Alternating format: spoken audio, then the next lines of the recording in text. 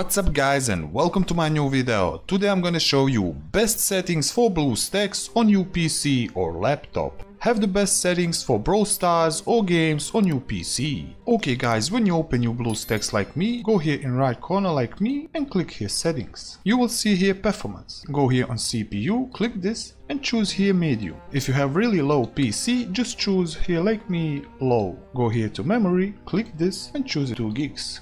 Performance mode, click on this and go low memory. You will see here frame rate. In this case, leave it on 60 FPS. If you have really low PC, move it to 30 FPS. And go here save changes. Restart your Bluestacks like me, open settings and go here to display. And you will see here display resolution. In this case, leave it on lens space and choose this resolution like me. Go here to pixel density and choose it low. You can also change your cursor style and go here save changes. After that, go here on graphics and choose it to DirectX. Click Inference Render and set to DirectX 2. Go on this and disable it. If you have better GPU, you can check this mark. If don't, do it like me and go save changes. After these couple settings, you will see on your task manager, Bluestacks use less of your CPU, memory and GPU too. Go here on game settings. If you have installed some games like Brawl Stars, Clash of Clans or other games, will be displayed here. Move it to phone, click on this and choose Samsung Galaxy S22 Ultra. Click on this and go save changes. Open your task manager to check information.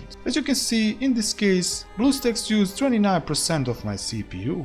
This is bonus thing, press Windows button and save settings. Go here to gaming, move to game mode and turn this off. Save changes, go back and enjoy using Bluestacks on your PC.